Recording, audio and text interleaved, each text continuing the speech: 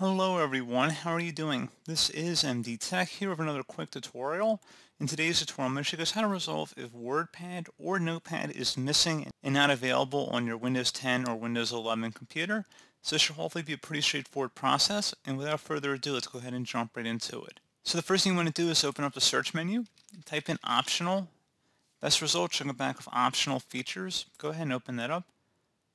Where it says add an optional feature, select view features, and then search for WordPad if that's the one you're missing, and check mark it, and select next, and then select install.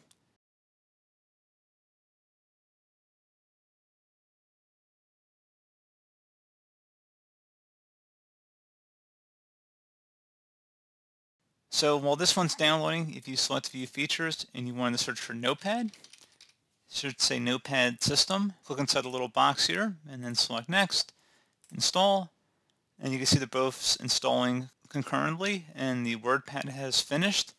So I can open a WordPad at this point, and the Notepad is installing as we speak.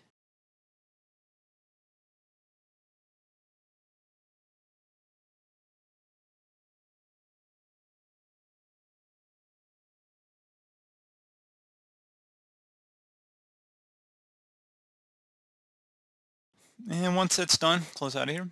And you should be able to see we have Notepad in here as well.